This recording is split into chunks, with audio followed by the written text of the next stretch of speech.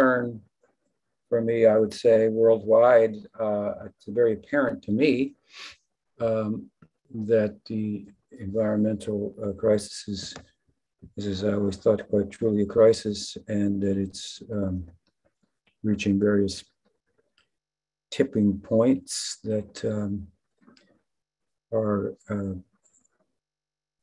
and that's troublesome, and I'm a little concerned how it will affect humanity, of course, and the devotees in different situations in different places of the world. So anyway, a little bit about that. Otherwise, I'd like to comment on last week I gave a talk and talked about an internal issue of the Sangha. And subsequently, I spoke with Padmanabh Maharaj for an hour and a half, and Brigu was there.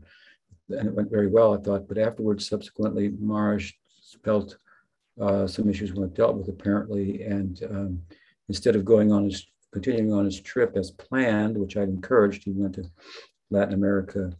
And I think his discontent has been shared with some devotees, and they have some concerns. And so I love Maharaj, but I don't share the same opinion that some have arrived at, and I have good reasons for that. And I'd just like to say at this point, if any of my disciples would like to really understand my perspective on the issue entirely and so forth, they can give me a call.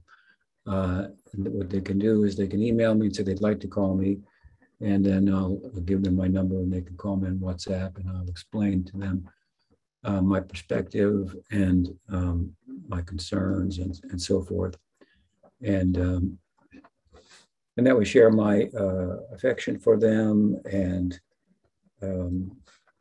my perspective on the teaching and so forth, which is paramount. So I'm open to that. I'm happy to talk with anyone and hear their concerns and anyway, give them into voice. So let's let me leave it at that on that particular issue if we can, and then take any questions. Thank you for sharing that. Sure. Okay, so everyone, I just have one question. So if you have a question, please message me. So the one question is from Brigu, and he is driving. And so he wanted me to ask. So he said, so Brigupad said, I would like to ask about differentiating between the atma and the jiva. Vrindaranya does that in her articles, but I haven't seen that done before in Gaudiya Vaishnavism. Is that a new development? Are there older precedents for that? You know, I don't know if I could cite any older precedent, but I know that Satyanarayana Das Babaji himself has made that distinction. And I think it's appropriate also in terms of the language. Jiva means a living being. And a living being can pertain to, obviously, our biological, empirical, if you will, biological, psychological reality. And an atma, refers to consciousness itself, whereas the jiva can refer to any being in relative to their conditioned life and so forth. So I know there's a distinction in that sense. I guess, you could also argue that the word atma has various meanings. It can mean the paramatma, it can mean the individual atma. Sometimes it could be referred to as the mind, but more typically, it refers to consciousness proper itself. And the word jiva unto itself does not. So I think the distinction is there. And as I say, Babaji Satyanarayana has made that clear distinction himself. And I think she may have picked that up from his writing and footnoted it accordingly in her thesis. That said, of course, that there is obviously a differentiation between the conditioned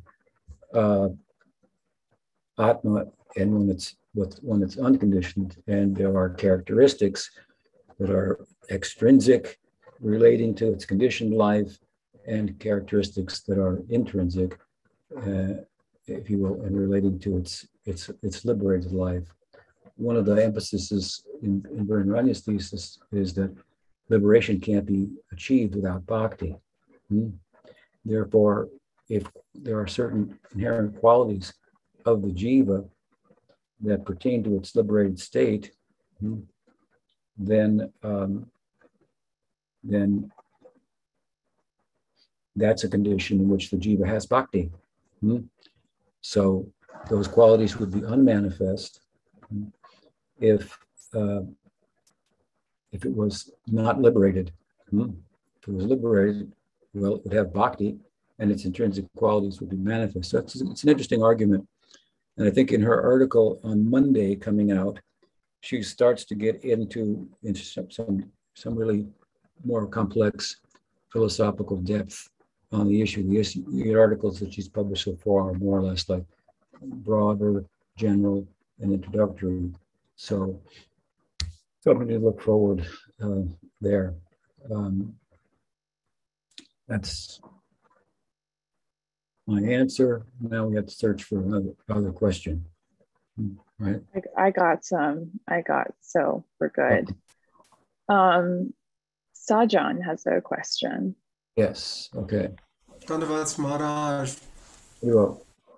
You know, the original question I had was in regard to my ongoing readings of the Chaitanya Bhagavata, but just very briefly, in response to what you just shared about the distinction, if there be one, between the atma and the jiva, it was kind of my understanding or impression, which I just wanted to kind of run by you, that the atman is what's najayate mriyate vakadachin, unborn, deathless, pure, ever unconditionally pure and uncontaminated by the three modes of nature, like that. Whereas, by contrast, a jiva, the connotation feels like it's the expression, the partial, temporary, dreamlike expression of spirit, of the Atman, like that, which is very much affected and influenced by the three components of nature, etc. Does that kind of resonate with you as well? Yeah, well, the Atma expresses itself in its conditioned life. We think that its actual contents are, in a sense, pursued by itself, but in the wrong place. It's often described like that, looking for bliss, looking for security or being, looking for knowledge, and it resides within the self, which is a particle of Bhagavan in whom such Chidananda is fully manifest. So in that sense, yes. All right, thank you. So the original question I had in my ongoing studies of the Chaitanya Bhagavata is that at this point, I mean, Srila Vrindavandas Thakur Mahashaya is kind of presenting that like the Muslim police chief, upon being questioned by the king, the Muslim king, is saying things like, "Oh yes, I have seen the wandering sannyasi mendicant Chaitanya, and his teeth are pearly white and so effulgent like 1,000 moons." And this type of thing is coming out of the mouth of the Muslim police chief. And the king, who, in Vrindavandas Thakur's own words, is the very same one who destroyed and desecrated many temples in the province of Orissa. He's responding to the police, "Oh, you should not think that he is an ordinary mendicant. He is the supreme personality of Godhead." Things of this nature are coming out of Vrindavandas Thakur coming out of the mouths of those who have destroyed and desecrated, the temples of the in Orissa. And So I'm just kind of, I want to get your input about that, because in addition to that, I mean, he has like Sarvabhauma Bhattacharya speaking about the glories of devotional service from the very get-go, rather than there being a conversion from impersonalism to devotion, as of course, as we know, is presented in Chaitanya Charitamrita. So it's starting to feel now that, you know, I don't know. I just don't know. I don't know how much credibility, his presentation of Mahaprabhu's, biography carries or holds or should be perceived by us as its readers. So like that. Yeah, well, first of all, there are any number of Muslim kings. I'm not sure the particular king in that section was responsible for pillaging and so forth. They're all kings and sub-kings and so on and so forth. I'd have to look that up. It's not clear to me. And that said, let's assume that he wasn't one of them. There's many examples of Muslims at the time of Chaitanya Mahaprabhu and thereafter, Muslim leaders and thinkers, artisans, and so forth, converting to Chaitanya Mahaprabhu or staying in their Muslim faith, but showing great respect for Chaitanya Mahaprabhu, the teachings of Chaitanya Mahaprabhu about Krishna lila and so forth. There's some very famous Muslim poets who wrote a beautiful glorification of Chaitanya Mahaprabhu. That history is there. So he did have an effect, on the Muslim population that I would say overall was positive. Haridas Thakur, of course, is the prominent example that's brought out, but there are many other examples on the periphery, if you will. That said, these type of texts academically are called hagiographies, and they have a certain purpose, if you will, behind them when they're written, and which they seek to assert through the biography of Chaitanya Mahaprabhu. And therefore, they'll adjust different details about his life on the one hand, or on the other hand, they may be, the communications and systems of recording incidents and so forth are not what they are today. So they may have had different information about events and exactly how they took place and so on and so forth. You have to give some room, to that.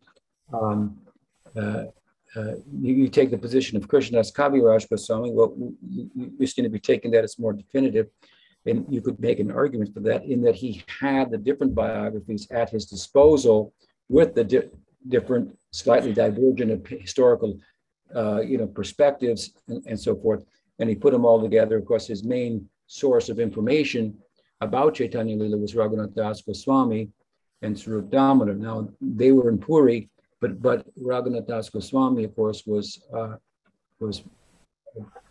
Swarup Damodar also, but I think more Raghunath Das Goswami, privy to the ongoings in Navadvip itself, from where he spent, time even beyond Chaitanya Mahaprabhu was taking sannyas and later joined him in Jagannath Puri. So this was the resource, the principal resource of Krishnadas Kaviraj Goswami, and in Charitamrita he states that Raghunath Das Goswami is his guru. So you can make a case, therefore, that historically speaking, if you will, the events are more accurately depicted by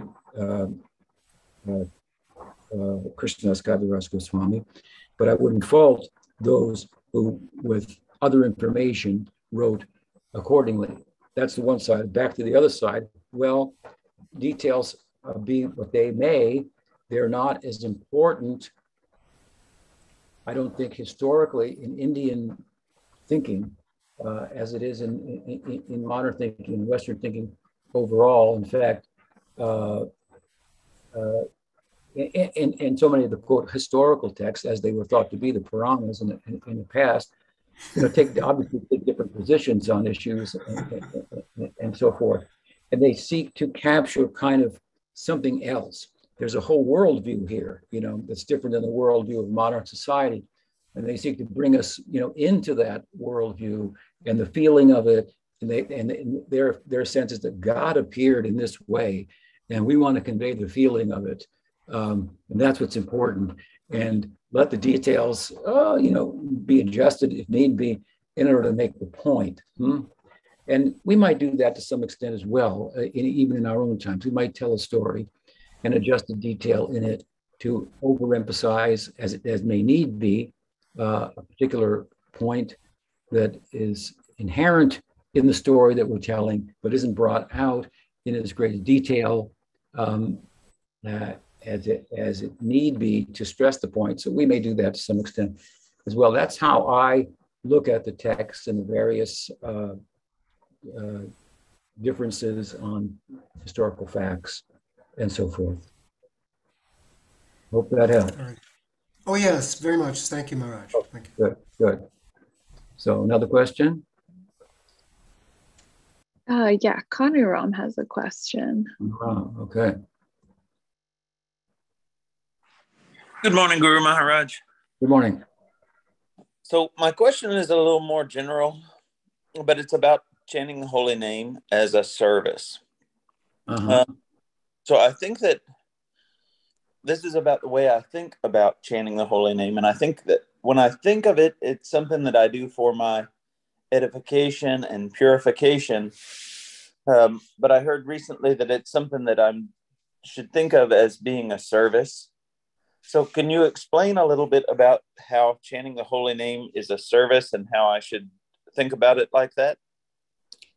Well, I think that it's an interesting question, and it's been aired before by others, if I recall correctly. But I think that the way I think about that is that kirtan, kirtanam means to glorify, to give praise, to, of someone, of God. Really, that's what kirtan means, to praise him. So if you love someone, right, or you want to express love and affinity, affection for someone, then you speak about their virtues, right? Their qualities, what they've done, and so on and so forth. And that glorification of them is, in the context that we're talking about it, a service, because the service, what bhakti is really a glorification of Krishna overall. With regard to the names in particular, of course, well, we have a sense, philosophical sense, that all of the qualities of Krishna are in his name, all of the form of Krishna is in his name, the lilas are in his name. So it's a condensed way, if you will, of glorifying, speaking about the virtues, the qualities, the lilas, broadcasting them, just outpouring them. If you love someone, you may sing about them in the shower, or you may hear songs on the radio. I don't know if people listen to the radio anymore, but somewhere on the computer, and then you interpret them in the ways that relate to your own situation, and you make something out of the song that maybe the author didn't think was there, but it is, because you're finding it there, and it's about your friend or your beloved, and so on and so forth. So I think that we should look at the kirtan and chanting in the names like that. It's a condensed way, if you will, and a recommended way, given the power of the name and the virtue of the name, the magnanimity of the name, that it comes to us even if we have offended the form and the person. And by chanting it, well, we are engaged in, this is the spirit of expressing our affinity for, our affection for, or our longing to be, united with who we understand, that which we understand to be our source. So it's kind of like, an outpouring of love. When you say service, it kind of gets, how is it a service to sing about somebody that you love? Well, then we have to look at what service is. What does service mean? I mean, what does it mean? In Goloka Vrindavan, it could mean wrestling Krishna to the ground. Would be all that is service, right?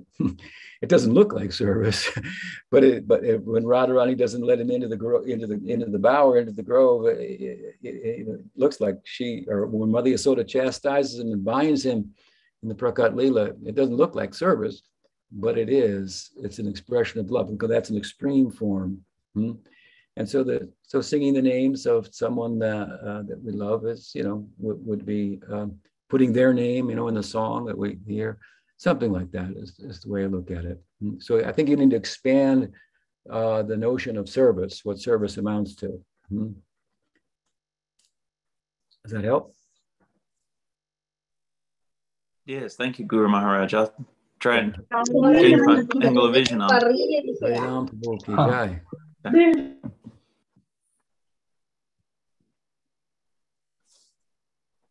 What else? Sorry, Sharada sent me something. She said a comment. So maybe, do you want to make a comment, Sharada, or is this the comment? Maybe this is the comment. She says, so maybe chanting can be smaranam as well, pranams. Yes, well, that's a good point, actually. And Chaitanya Mahaprabhu says in Shikshastakam, Nam Namakari Bahuda, Nija Sarva Shaktis Tatarpita Niyamita Smaranena Kala. He's speaking about the virtues of chanting the holy name. And he says that the names have all the Shaktis of Bhagavan within them.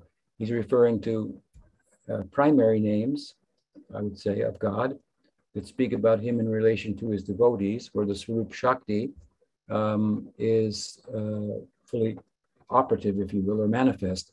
So these powerful names, he says, are not only inherently powerful spiritually beyond comparison, the implication being invoking of them, chanting of them,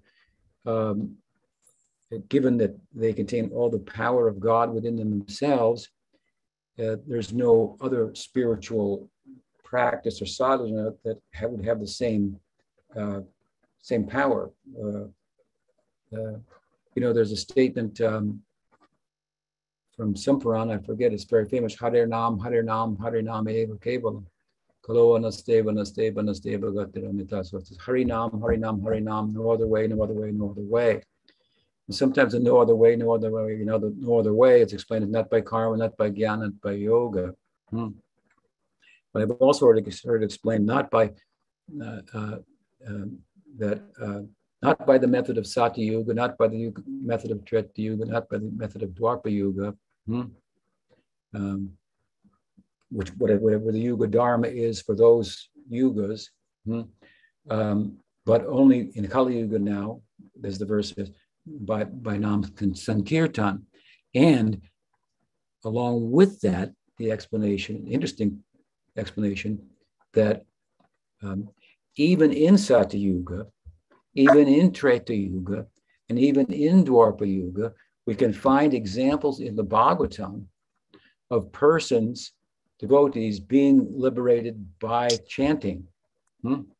Whereas the method of the age in Dwapara Yuga or Satya Yuga or Treta Yuga will not be efficacious in Kali Yuga.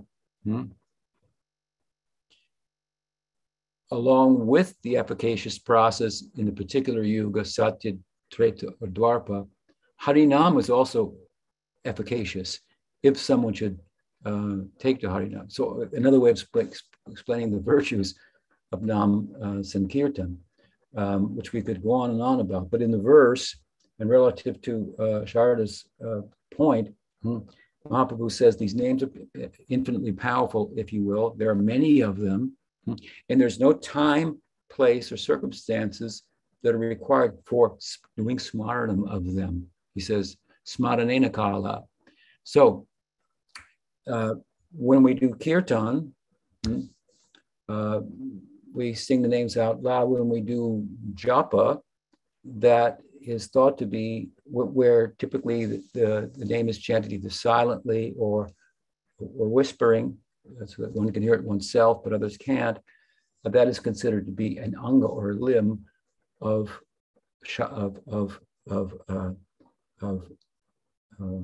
smaranam. If we would chant out loud in our japa, as Chaitanya Mahaprabhu was described as doing on his way from Jagannath Puri, or from Navadvip to Jagannath Puri by Rupa Goswami, Chaitanyastakam, I think it is. He had some rope with beads, and he would chant on them, singing aloud. So that kind of japa, if you will, is a limb of kirtan. But the other two, chanting silently on beads or chanting to oneself, whispering, that is considered to be an anga of smaranam. And the great Bhaktisiddhanta Saraswati Thakur has written a poem, Vaishnav K, who is a Vaishnav, and in that poem he makes a very powerful statement. He says, Kirtana prabhave smarana svabhave, that by the power and the force, the spiritual power of kirtan,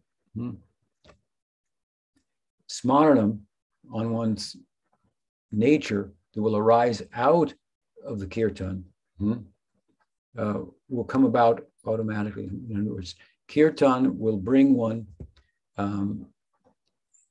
more readily than any other process into smaranam. While it's external, speaking out loud, chanting the name out loud, it will bring us internally. And then internally, in meditation, that it's taught by Rupa Goswami that internal meditation, as it comes about, that should be nourished or strengthened by ongoing kirtan. Kirtan will continue to nourish that. And in the highest sense, within the meditation, we'll experience the lila. Now we're in smaranam, deeply in smaranam, and what do we find? We find kirtan going on in the lila, inside our meditation. And they're chanting, and they're meditating. So yeah, they're very much complementary, if you will. Shravanam, Kirtanam, Smaranam, these three go together. Here is the ear, and here, if you can see me, here is the tongue, and in between is the mind. So it's going to get captured, if you will. So so chanting the name can also be a limb of smaranam, and it's interesting that Mahaprabhu has used that word in his second verse of Shikshastakam, because typically smaranam has certain regulations that are things that should be in place. For example, the dhyan or smaranam, as it's described in the Bhagavad Gita in the 6th chapter, sit in a quiet place by oneself, not too high, not too low, so on and so forth. Certain directions to face and whatnot. These type of criterion are often invoked, and also a requisite or prerequisite or requirement of having the heart sufficiently purified so that one's desires are not going to take one and the mind, elsewhere. So to say that kirtan can be a form of smaranam and it has no rules or regulations, it's a pretty big statement by Chaitanya Mahaprabhu. The virtues of the name, I should say. The name is such that there are no rules and regulations, and you can do the smaranam of the name without, in any time, any place, any circumstance. So it's a strong statement of Mahaprabhu. Of course, he goes on to say, but, unfortunately, we don't, despite all this, the efficacy, its power, its generosity, and so forth, you're not attracted to it. And he says the reason is because of anarthas, other things have gotten in the way. And this we have to look at and see, in all of what we do in our practice and as members of a particular sangha and so forth. Where are we in terms of taste for holy name? Where are we in terms of letting go of anarthas? This has to be the ultimate evaluation of the health of the individual and the sangha. And there's so much room to focus on ourselves and our requirement for that. And the more that we're able to do that, the more that there will be harmonious and happy dealings. There's no doubt about that. So good point to focus on. Now, hope that helps. Are there any other questions? There is another question, not on this topic. Do you want to wait for a follow-up question? Doesn't look like there are any so far. We'll take the next question. Okay, so the next question is from Gayatri. Mm-hmm. Her mic's not working well, so she wanted me to read it. So she said, Dandavat Pranams Guru Maharaj. As you have been made aware, I am currently staying in Krishna House in Gainesville. I am repeatedly asked who my spiritual master is, which I gladly share. Some devotees have made an effort to ask further what your opinion is about a disciple of yours taking part in outreach and teachings of ISKCON. The way I've understood it, you had the desire to have an open relationship with ISKCON when you left. Can you please share your thoughts on this matter? How would you like us in our Sangha to interact with and think about ISKCON? Yes, thank you for the question. My thought, and I voiced this before, at the time of leaving ISKCON had an opinion, leadership, that the instructions, the siksha, the advice of Pujapad Sridhar Maharaj would conflict with the managerial perspective of ISKCON leaders.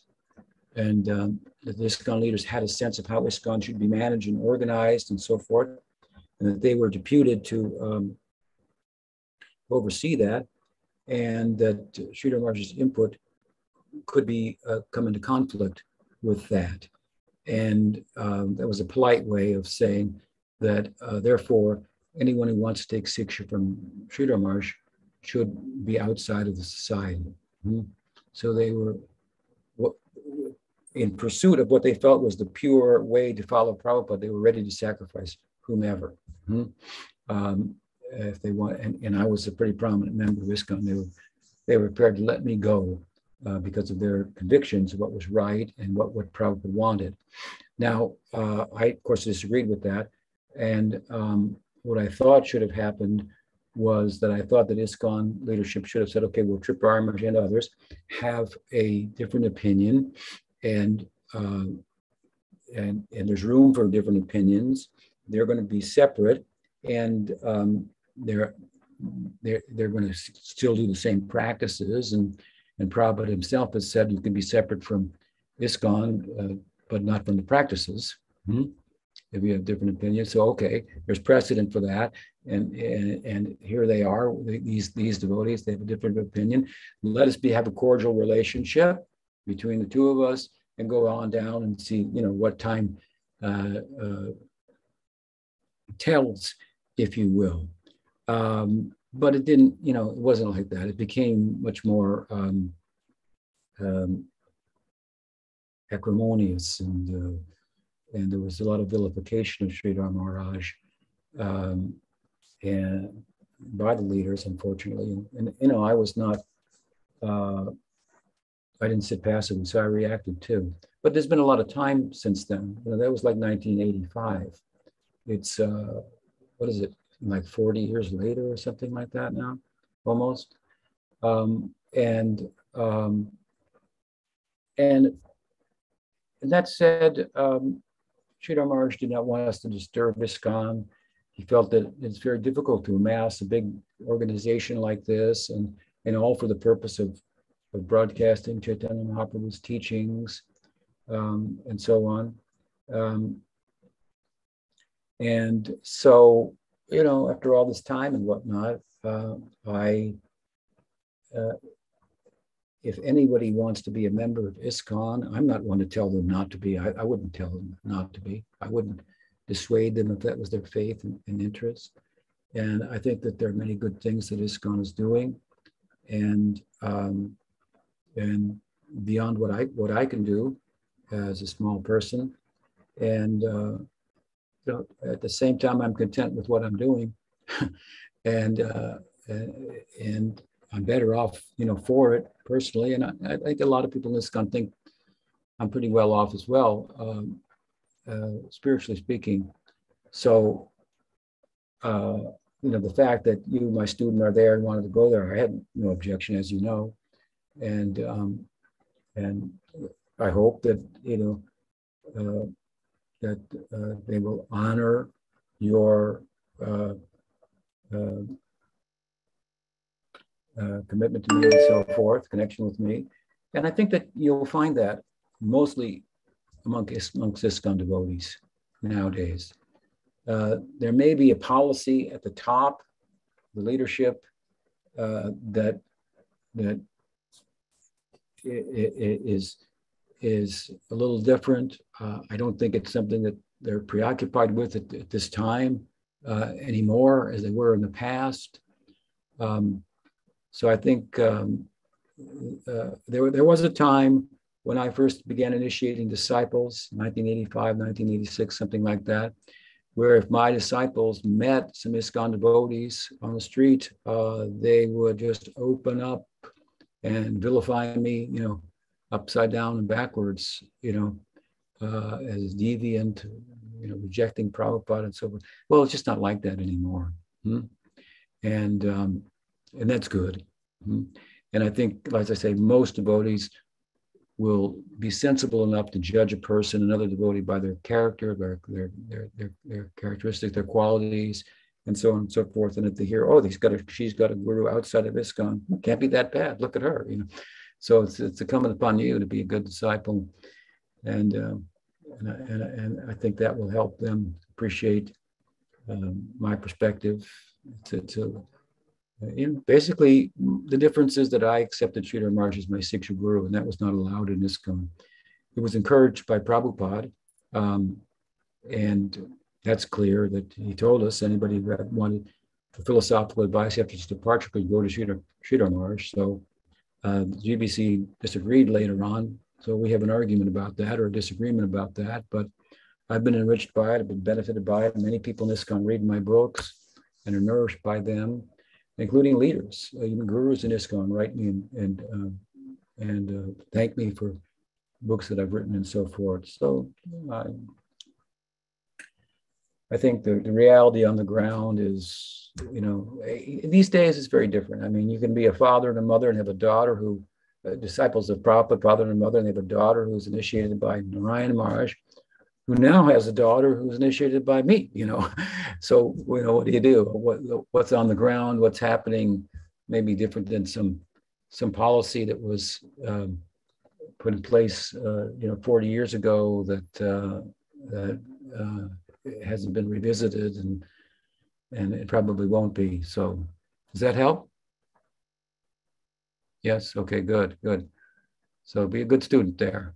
I'm sure there's plenty that you can learn. They have a good system there of training devotees in certain ways that exceed my ability to do so with regard to so many things. Although I think we have a good edge on we have our contribution too. So, okay, what else? I see here there's a comment. Your presence, Ananta Govinda says, in San Francisco Rath Yatra was greatly missed. We pray to see you there. He's a member of ISKCON, a disciple of Radha Swami. Thank you for that. I appreciate it. I'm not going too many places these days. I'm a little more cloistered. But yeah, I had some good times going to the Ratha Yatras there in San Francisco in days in previous years. So. What else? Any other question? Also, Gayatri wrote something in the chat above Ananta Govinda. Do you see that? I have met a senior devotees who were very excited about you being my Guru Maharaj because they are very fond of you and send their love, although I cannot remember the names now, unfortunately. Yeah, they write to me too. That's very nice. Yeah, there's, recently I was thinking, I have there's a disciple of my godbrother, Bhakti Gaurav Singha Maharaj, who passed away a few years ago. His name is Bhakti Sri Rup Madhav Maharaj, and we're very close. And he was arrested in Nepal on a false charge and had spent 5 years in jail. And I supported him throughout his jail time and so forth, and communicated with him as much as possible, sending books and so forth. And he's been released now. The case is still pending, but he'll win, and he's in Vrindavan. So he's been in touch with me regularly. He's a nephew of Barbra Streisand, famous singer. Very nice boy. He joined when he was 17. And his father was a devotee, but he was against him joining and becoming Nrsimha Maharaj's disciple. We have a long history. It's very funny in many respects, and was challenging at certain times. It's very beautiful. So he's in contact with me, and he is at the same time a godbrother, my Damodar Maharaj, who has a place at Govardhan, contacted me, and I was able to. He had written an article about Prabhupada for an academic journal, in which he was emphasizing how the Brahma Vimohan Lila, in which it's asserted, that Krishna is the supreme personality of Godhead through the Lila, was, and that Prabhupada left it during the Brahma Vimohan Lila. That's what he was translating. Those things, he put those things together, and said that he went out, left the world, further giving a megaphone to his principal teaching, Krishnastu Bhagavan Swayam, something like that. And he asked my opinion about it, and he shared it with me, and I appreciated it. And I sent him something that I had written also on the Brahma Vimohan Lila, a little bit from my forthcoming book, which he very much liked. And so he said, "Oh, we need books like this." And it was a little bit too flattering for my liking, but he was sincere in it. And so we got to talking a little bit, and he mentioned he had a place in Govardhan. So I had the idea, I should have a place in Govardhan, of all places, because it's a little more removed from Vrindavan, which has become so busy and so forth. In my early days in Vrindavan, it was just, very, very, very rural, and you'd never see a car there at all, and so forth. And I missed that. So I had been thinking at times that I have a little place at Govardhan. And because he has one, and we got to talking about it. And he told me it was like that, compared to Vrindavan. And my other concern was, well, you get further out in Vrindavan, it can't be, and it's not always a safe place. You can get robbed and so forth. He said it was safe, and there were other devotees he mentioned, Satyanandan Swami and another one, Buri John Das. These are godbrothers of mine that I know, that they had places out and around Govardhan. Then I looked a little bit at the geography, and I saw Govardhan is like central to Vrindavan, to Barsana, place of Radharani, and Nandagram. It piqued my interest a little bit more. And so I told Madhav Maharaj, I asked him, please meet with Damodar Maharaj out there at the end of September. I mean, I don't have any funds or anything to do that, but it's, something I've thought about. And I bring it up because when I was talking with Damodar Maharaj, and he was mentioning these other devotees, they had their places out there, and he said they were, largely non-sectarian. Damodar Maharaj himself is not inside ISKCON, but he's on much more on the fringe of it, if you will, than I am. And he keeps close contact with many devotees who are the more open-minded leaders of ISKCON. So I started thinking, I could interact with some of them out there in a non-sectarian space. They have some plots, some acreage, and they do retreats and so forth. And I found a Govardhan retreat on YouTube that they did, and I listened to it. There's different speakers and so forth. So I had this like, maybe I could, interact with them in ways that, I haven't for years. So, who knows what'll happen, right? Especially, the godbrothers, the god sisters of Prabhupada, a dear god sister of mine, her son, who's very dear to me also, Jagadatri, and her son, Raghunath, who was one of the original and older boys in the Gurukul, they joined the Los Angeles temple. She joined New Dwarka, it was called, with her son, who was like 8 years old, a bit of a terror, but he lived in the Brahmachari ashram with us. And I always was very affectionate to him. Prabhupada was as well. Over the years, we had, as he grew up, we had maintained a very affectionate relationship. And his mother was a book distributor these are the early days in Los Angeles book distribution. So she always had a strong feeling for me. So he just notified me the other day that she was passing away from, departing, if you will. So, we're all, I could depart at any time. We had a cow here, Danu, our original Jersey cow. One night she just passed out from stroke, and Matt found her like that. So I could pass away at any time myself. I'm 73 years old. I'm in good health overall, I would say. But anyway, God brothers, God sisters of mine, to get older, you get older and you think a little differently. Younger, you're a little more militant about things, even about the philosophy, perhaps. A little older, you get a little more open, and I'm experiencing that too.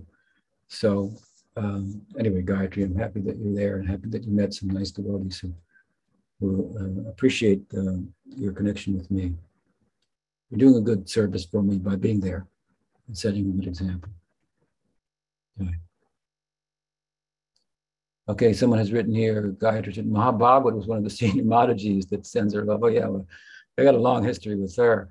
Her face was most radiant when she spoke about you, Guru Maharaj, and it made me feel full of love. Yeah, I was very kind to her, and she's a very good soul unto herself as well. In Seattle years ago. Very, very nice that she's there and she's active. I'm very, very pleased to hear that. So, what else? Any other questions? I don't have any other questions. Maybe someone will send one, or yeah.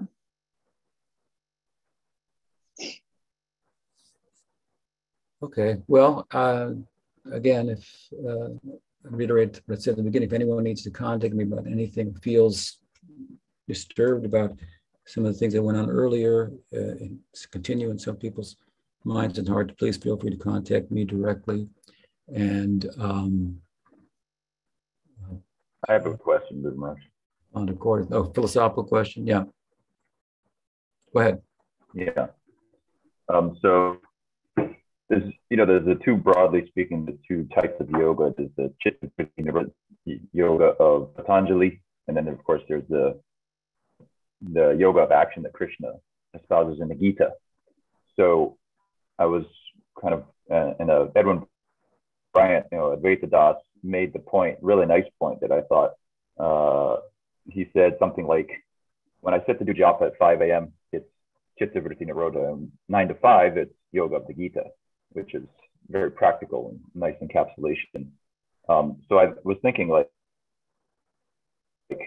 when we're chanting japa, in Patanjali's yoga, he said samadhi is the means of purifying the chitta, stilling the mind. And so it got me thinking, well, how much, when we're chanting the name, the name is said to be efficacious in and of itself, but then how much of that efficacy is coming from the samadhi aspect? Or is it, in other words, we see devotees chanting for years and years, and maybe if they've never entered into samadhi proper, chanting the name, then they're not really getting the purification that they would otherwise. Does that make any sense? I understand what you're saying, but I don't think that the samadhi is in and of itself the only thing that removes some scars. Sadhana removes some scars, and the culmination of that removal of some scars and the clearing of the chitta, if you will, results in samadhi, which.